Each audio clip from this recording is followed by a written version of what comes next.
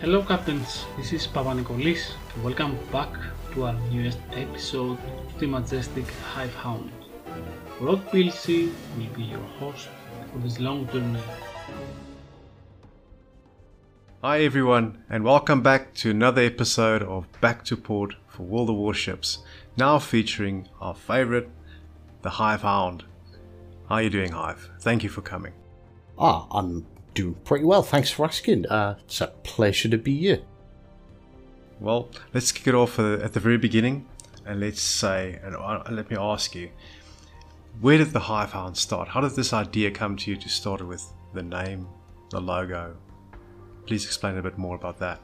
The HiveHound, it goes back to like Call of Duty, which I'm kind of embarrassed to admit I used to play a bit too much, and it was we were pub stompers. We'd like to imagine that we were like a competitive clan, but in all fairness, like we did do some clan battles, which we were pretty good at, but the majority of the time was spent pub stomping. So the Hive, the idea that the name the Hive was basically a collective working together to benefit all.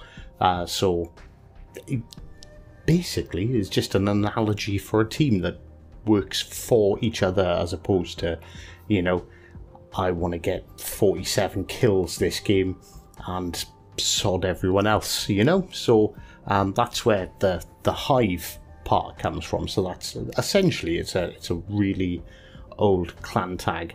The Hound part came from Black Ops of Call of Duty, in all fairness, and that was I had an affinity for getting dogs most games, and very, very cheesily I used to put on my best Mr. Burns accent and say, Smithers, release the hounds. I'm not going to do the Mr. Burns accent because it's really embarrassing. But that's where the Hound came from. So the HiveHound. So sort of black and yellow with the colours. And to be honest with you, I've had it for so long. Everyone has known me as the HiveHound in gaming for sort of years, or, you know, back in, you know, I can't remember how long ago Call of Duty Modern Warfare 2 was out, but all the way through Destiny and everything, so I've just never changed it. Yeah, why? You're so well known for being the HiveHound, why change?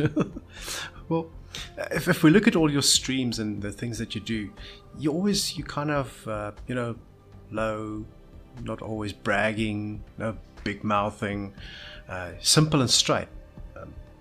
Tell us a bit more about your stream life. I don't know, to be honest, that's actually like a hard one. Like, I'd like to think I'm a pretty good player, but I guess it's down to my mentality. My mentality's always been the same with gaming. It's like, you can always learn more, you can always get better, so it doesn't matter how good or how bad anyone is, you can always improve, and I like to take that on board myself. Like, how can I go out there and as a community contributor and, you know, tell people how to play and how to get better if I'm not willing to do the same myself? So I don't know, I am a competitive person, but, you know, sort of as for sort of being braggy and brash and, you know, insulting my team when they do dumb stuff, when, you know, I think, well, they could be learning, they could be watching me and trying to improve and, you know, making mistakes, which all of us do. So I don't know, I'm a bit laid back that way. Well, let's look at the favorite streamers or people. Who are these big people that you hang with? Right, so people that I hang with, there's a guy called Rogue. You might have heard of him. He does a podcast. Play my relaxed games like Ark with him quite a bit, in all fairness. But obviously, anyone who's watched my streams or sort of knows, I'll play with the likes of Spartan Elite, Chili, Zarkoon. I've done some collaborations with T-Bull and stuff. So, but in all fairness, like in my sort of spare time, I really like watching a lot of smaller channels, because their engagement with the audience is sort of better, because, you know, you can, and that's something I actually miss about being like a small channel like a year ago as opposed to now. So it's like Blamemeister and Hitman 6064 on Twitch. Those guys are really entertaining. I like Juice the Goose for his memes. Chronic Clouds is another one. I enjoy watching his streams, they're pretty fun. Envy Retro's a good one, and yeah, like I said, I probably spend more of my time looking at smaller channels than I do watching all of the big ones, which is weird. Obviously I do support all the other CCs and watch their stuff and work with them, but I like getting involved with the smaller ones and having chats with them, and like it's just that engagement which I try to do as much as I can, but it gets seemingly more and more difficult as the days go by. Yeah, of course, if you grow so big, you have to. Well, let's look at you being a CC for all the Warships. How do you feel this has helped you in bringing your audience a bit of clarity about the game itself? To be honest with you, having that direct line to the community team is good. I have a section on my Discord channel and stuff, whereas if people have a particular sort of like a direct question that they want to ask me or ask Wargaming, I can I check it very regularly, and having that connection. So if there's something weird, like for example, you can't put permanent camo on the Conqueror at the moment, like it's a known bug, and I didn't know about it because I haven't unlocked the Conqueror myself yet. But like having that ability to go, hey, Wargaming guys, there seems to be an issue with this. Is this an issue, or is there a workaround for it? And I've also used my powers for good to help people get back premium ships and things like that they've accidentally sold. So as a benefit for me, I don't know, I would have bought all the ships anyway. I was doing that long before I became a CC, but as a benefit to my community, I try to use the powers vested in me for good. Yeah, I need some good people in my life as well, so I might be calling upon you in the future. Not a problem at all. Anytime. That's what I'm here for. Let's look at streaming versus video on demand. Which do you prefer? That's a tricky one, because most people, I think you'll see, they either do videos or they stream. Like, not many people. It's tough trying to decide between streaming and videoing. That's kind of, I started off on Twitch because I really liked streaming, but I made a couple of videos, and then I made the move to sort of YouTube and focused all my content on YouTube instead, because I can do the both. So like streaming, I love streaming because I get to engage with the audience. It's my fault. All the other wargaming, anyone else who streams World of Warships Legends probably gets asked for countdowns because of me, because I started doing that pretty much from the beginning. On right, okay, well, let's get involved. Let's see if we can get on the team or on enemy teams and fight each other.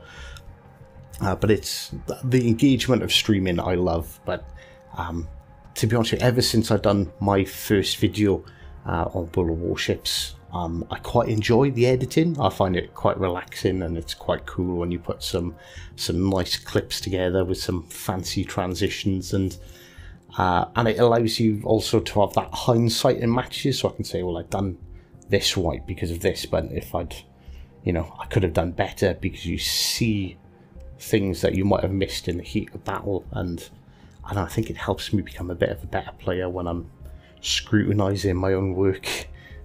So they're both equally as good. I think is what I'm trying to say. I know for sure you're playing PlayStation and Xbox. Now let's do a difficult question. Which one do you prefer? That is an awful question. So PSN is my main account. It's my main console. It's I've pretty much I grew up with PlayStation 1, PlayStation 2. I think I then switched to Xbox and 360, and then came back to the PlayStation 4. But why I play on the two? Because there's no need to. I'm a CC, so I've got my main CC account on the PS4 that has everything. but I play on the Xbox because I play it as a free-to-play account, so I know what it's like to grind without having premium time and without having premium ships and everything like that. So I do that to hope it keeps me balanced. In all fairness, obviously the PS4 is my main console. In your own view, what would you feel is your main ship, the main ship type that you use, your preferred style to play as well? As for main ships, I had a look at. I looked at this the other day, and I've got like come up to 8,000 battles, and my most played ship is the Scharnhorst with like 300 battles. That's like what, like 2.5, maybe 3% of my total battles played. So I don't really have a favourite ship class. Style is aggressive. I'm always aggressive, always sort of making the push, and you know, sometimes it works out, and as people see on my streams, sometimes it really doesn't. But yeah, I genuinely don't have a preferential class. It all depends. It all depends on my mood.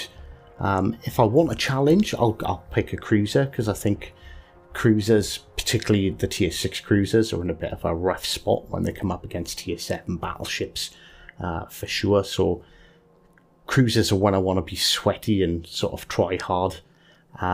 Battleships are kind of a bit more, in my opinion, a bit more fun, because they're a bit more forgiving. You can do a bit more silly plays because you've got all that extra armor, and DD's when I just want to watch the world burn.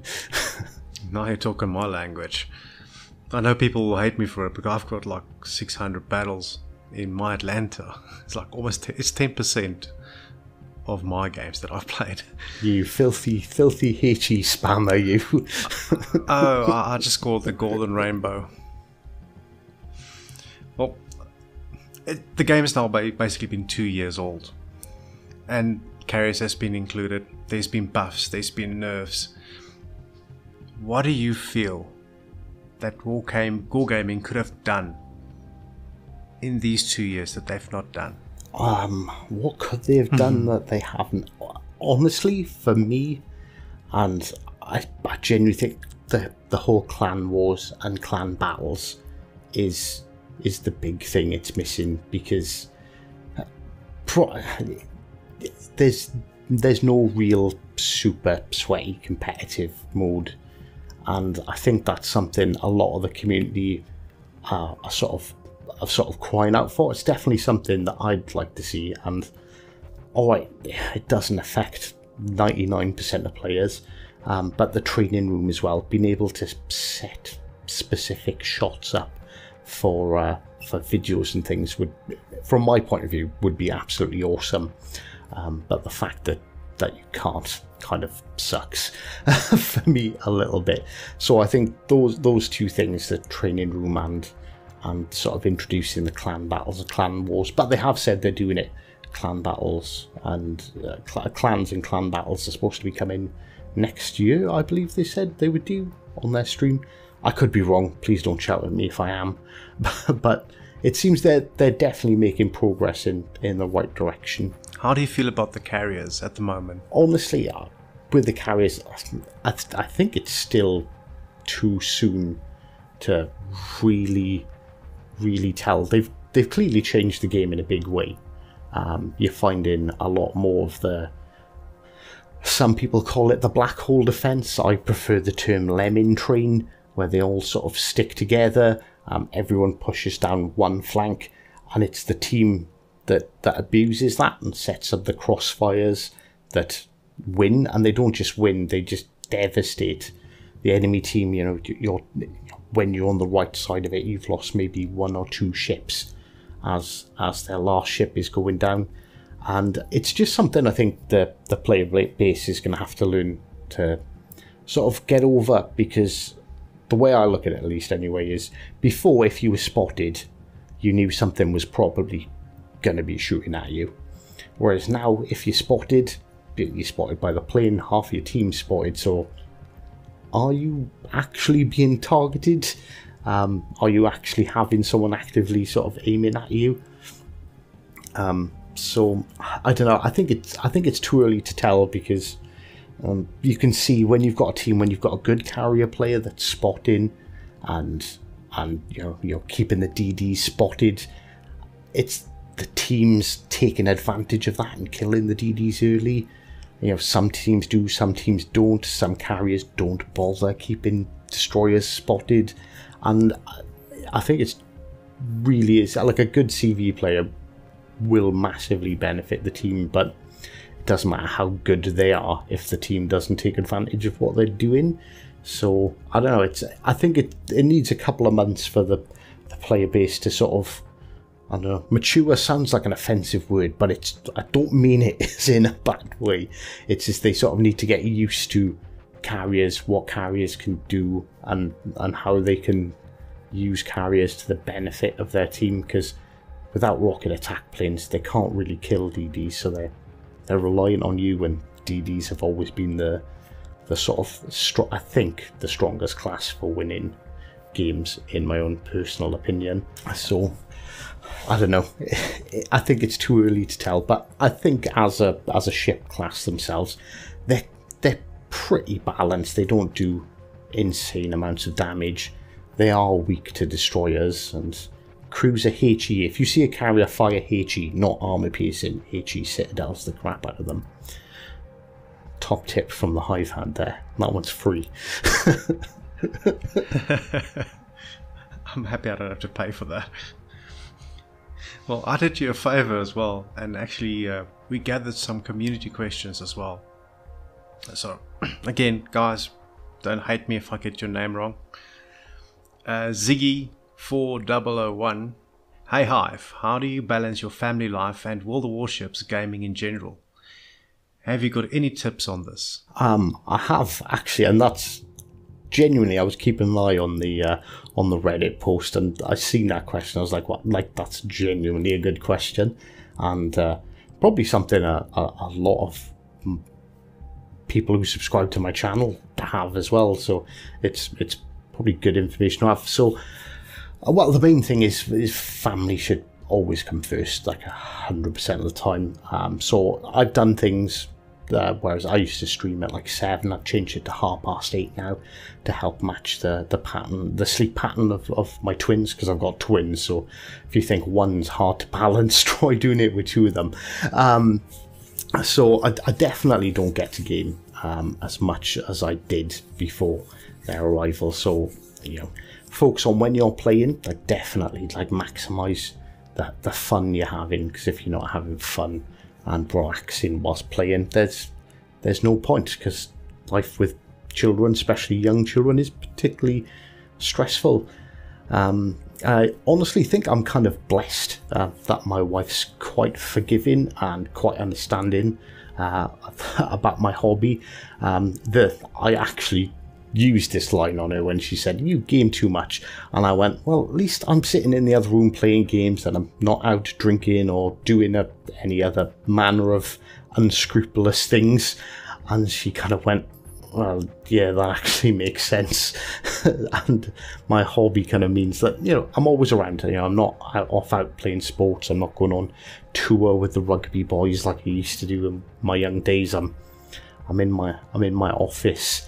And I don't know, probably the most important tip is make sure you take the time to balance your time for gaming, or in my case gaming and making YouTube videos or streaming, with my wife or your partner's time for relaxing and socializing.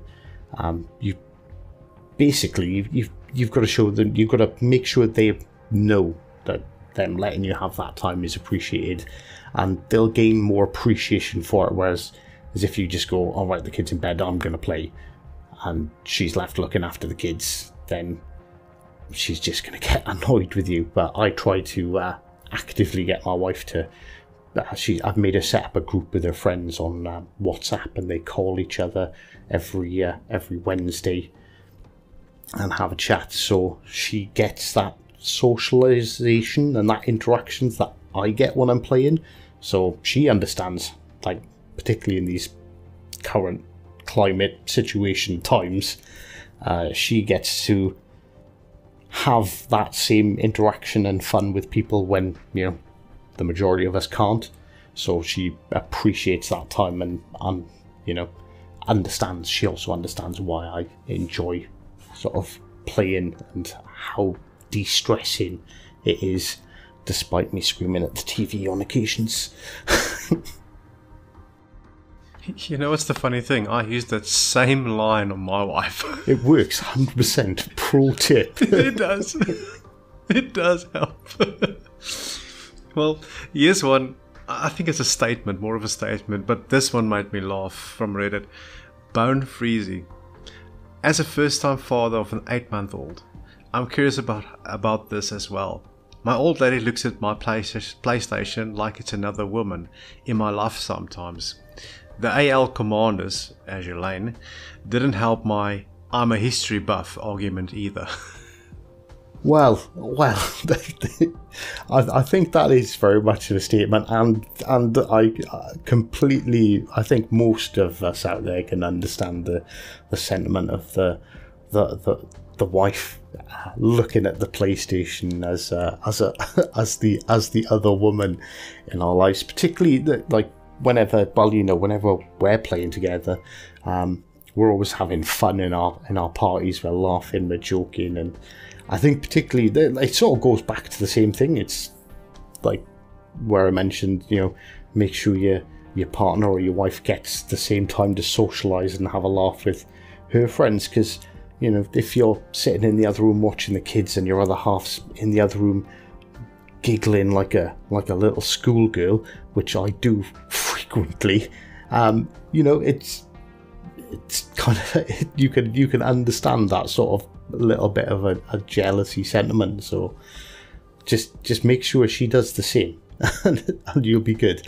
And yeah, you know, I don't know, make sure you don't click on Azura Lane Sean host whilst she's in the room. Sean host? I'd rather say a Targo. I declined to comment just in case my wife hears this. See, this is where you're going wrong. Dang it, I'm sorry. Zarkan. I'd like to know what about the Aberrusi makes it Hive's favourite ship of all time.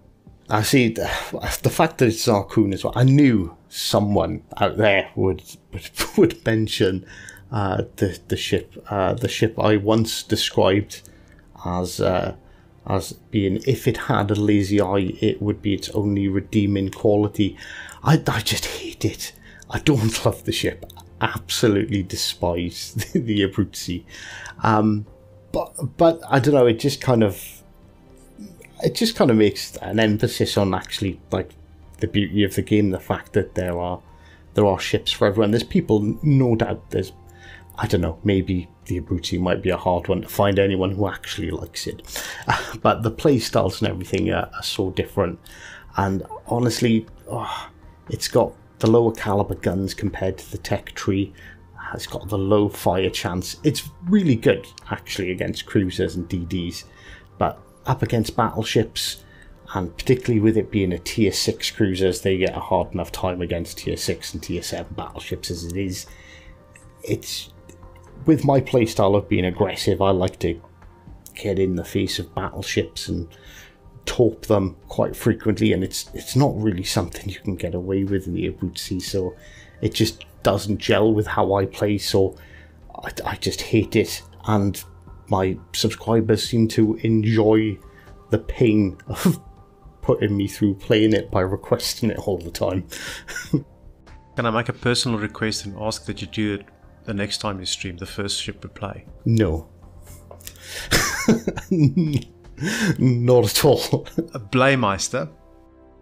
Hello chaps and hi, thanks for giving us the opportunity to ask direct questions. I spent some time watching Potato Quality streams of his first experience of Legends yesterday. It was interesting to see his opinion on the game and DD detectability in particular. Please could you discuss the idea that the shorter detection range for DDs on console versus PC makes them much more overpowered line, and what are your thoughts on changing those detectability values? For example, the kamikaze can be down as low as 4.2 kilometers. Keep up what you do. Look forward to hearing the podcast. I'm sure there's people out there that have far more experience on the PC than I do, but I did play World of Warships on the PC as well. I had a terrible laptop when I started playing it, all the graphics settings to the lowest, and I was getting 20 frames per second for about a year and a half of trying to play it. So I've got that sort of experience where I've played it on the PC and I've played it on the console, but significantly more on the console. I definitely enjoy the console version more, partly because I think my PlayStation's powerful enough to run it, unlike my laptop was. But it's only, as far as I know, it's only really the Japanese destroyers that have that significantly reduced detectability range. So like on PC, the Kagero, I think you can get it down to like 5.4, I think it's 4.5. Whereas you look at something like the Cossack, you can get that down to 5.4 on the PC as well as the console. So the IGN gunboats definitely have got a big concealment advantage over pretty much everything else. But with the smaller maps and stuff, I think they're quite balanced, because usually when you see a kamikaze or a Kagero get spotted, they're pretty hard focused and they've got no armour, their guns are slow, they can't really defend against most other destroyers, and they tend to get wiped out pretty quickly unless you run a gunboat build on your Yadachi like I do, and it can be quite surprising. But no, I genuinely think they definitely are stronger, but I don't know if I'd call them overpowered, because they just die so quickly. I mean, yeah, if you look at the RJ, and it kind of should be that they have that extra concealment, because yeah, they do a lot of damage with their torpedoes. But in essence, that's what they do. That's their niche, is they have to be concealed. For the other gunboats like the Fletcher, that thing can shoot. Well, like the German DDs, for example, like their torps are alright, not quite as good as the IGN, but they're almost there. Their torps are pretty good, and they can stealth fire them, but their guns are really good, and they'd absolutely waste an IGN DD being a couple of salvos. So, you know, I think having that little extra bit of concealment makes them balanced. I think if they had the same detection range as a Lightning or a Fletcher, you know, they'd get absolutely ruined every time they go out. they wouldn't be competitive without that little advantage. And it is a little advantage, you know, when they're heading towards you, they get a few seconds notice, and they usually can't turn in time to avoid detection either. So only the really good sneaky players avoid detection all game and score some significant damage. The next question we've got is from Soulboy8, and I have to really thank him. He's a very good guy. I know him. I've spoken to him a little previously, and he's asking, I'd like to know what's Hive's favourite potato dish. My favourite potato dish? Well, that'll be a Dev Strike. They're pretty tasty. Sorry. Favourite potato dish? Genuinely, I don't know if it's got a proper name. It could be a legitimate dish, but we just call it like corned beef and potato pie, where you have mashed potatoes. Imagine, just for anyone I'm going to describe this just in case you don't know what it is. So imagine a lasagna, but instead of pasta, you've got mashed potatoes. The main filling is corned beef, and where you'd have the white sauce, that would be beans, and cheese on the top in the oven till the cheese starts to brown, and it's just home. It's a really easy, really nice potato dish, and yeah, apart from, I think you can consider it a potato dish. But yeah, that's my favourite potato dish. If you're lucky, I might make a video on me making one and post it on YouTube. Yeah, you're kind of making me hungry. Sorry, not sorry, because I'm hungry as well now, and I'm gonna make myself a corned beef potato pie as soon as we're done. Oh, there's your recording chance now. Well, Mr. Bigglesworth 08. Hey Hive, what could wargaming add to all the warships that would make you quit your job to play? Like Axis versus Allies, or a ship line that you were not expecting? To be honest, I love my job, so there's absolutely nothing wargaming could add to make me quit my job, because, well, then my hobby would become my job, and then it's your job, so how do you relax then? Do you go and work? But honestly, like, it wouldn't make me quit my job, but it would definitely make me play a lot more. Is introduction of clan battles, and honestly, I'd love to see them introduce operations, which are, okay, maybe not the same as they did on PC, but yeah, I'd love to see historical battles that you could reenact in game, because we've got most of the ships, or at least ships similar enough that they could be a fitting replacement in battle to reenact some epic fights like Hood versus the Bismarck. I think that's one a lot of people would like to see.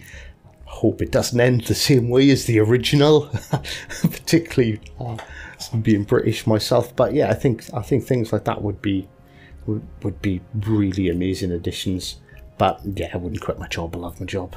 I think we can both add on that. Fix the Bismarck. What do you mean, fix the Bismarck? It's always been broken.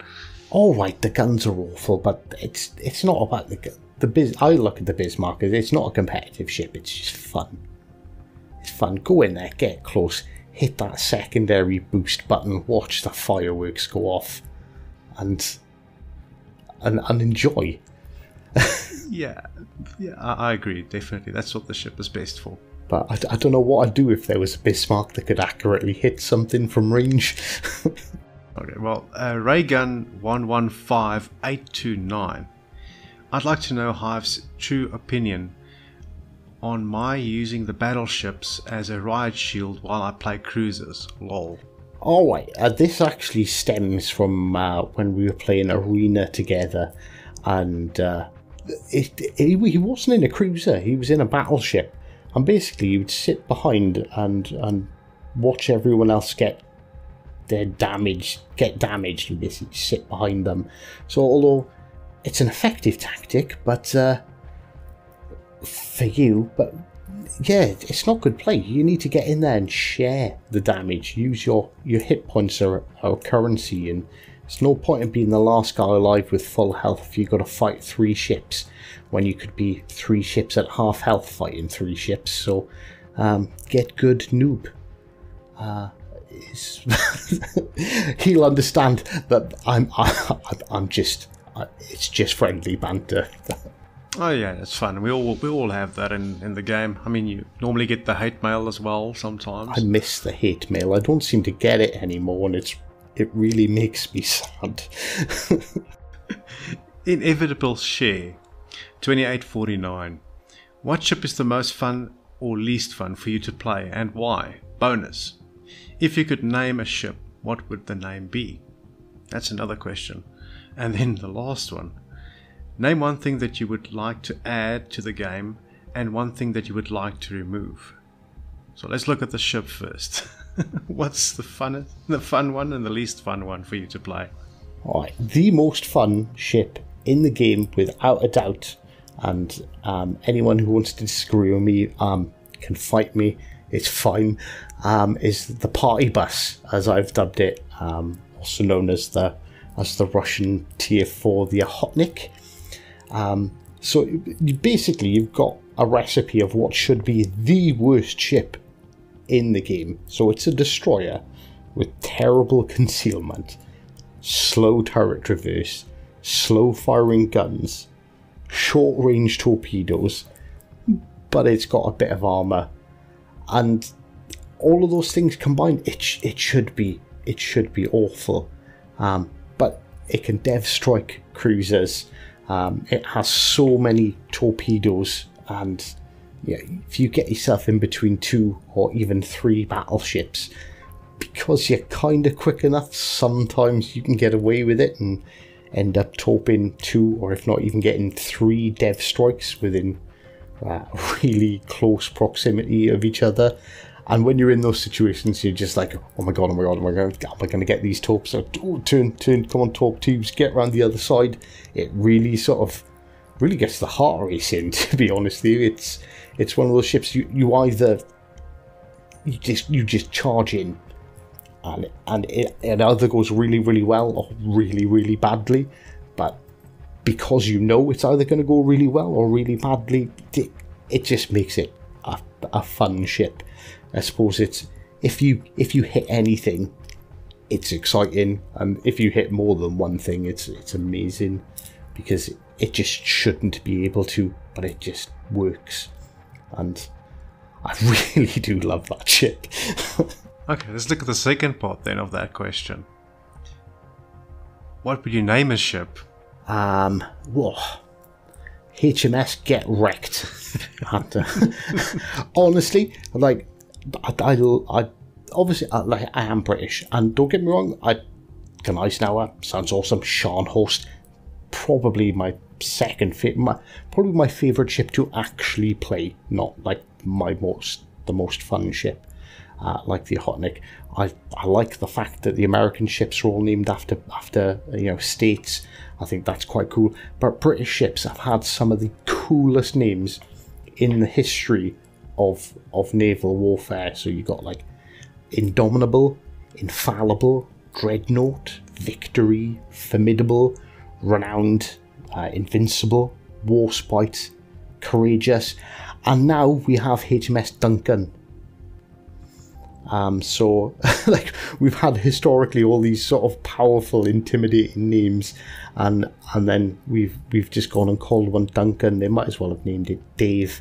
So if I could name a ship, and I'm assuming you mean in real life, it would be HMS Get Wrecked, because it's sort of back to that sort of former glorious old pride in our navy names, which, in all fairness, I think every navy should have sort of pride in their ships. If you could add one thing to the game and one thing that you want to remove, what would it be? I want to remove the Abruzzi, so nobody can ask me to play it ever again. And one thing, if I could add one thing, Wargaming sort of said months ago, they kind of allured to the fact that it would be coming, which would be HMS Minotaur. I'm sorry, I'm British, I like cruisers. So yeah, I want them to add HMS Minotaur. Like, it was when they had the dev on months, that was back last year.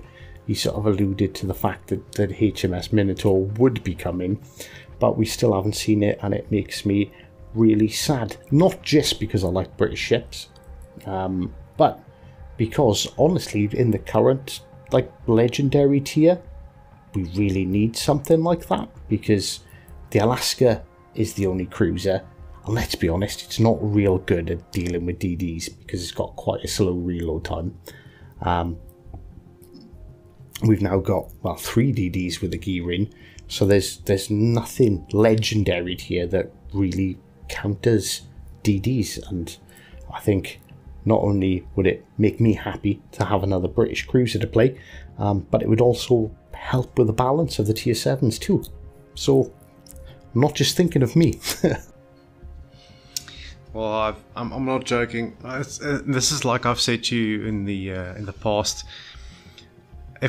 If I was the king of England, I would have my sword all over your shoulders, because you, sir, are a gentleman, a true gamer, and I do believe a lot of people love you, and even more will love you in the future.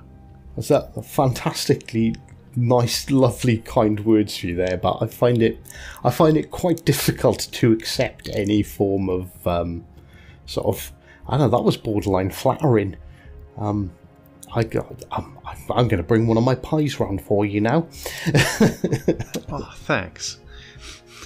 Well, guys, thank you for joining us, and thank you, Hive, for coming and being on the podcast with us, and we'd like to have you in the future again, if you're willing. No, never again.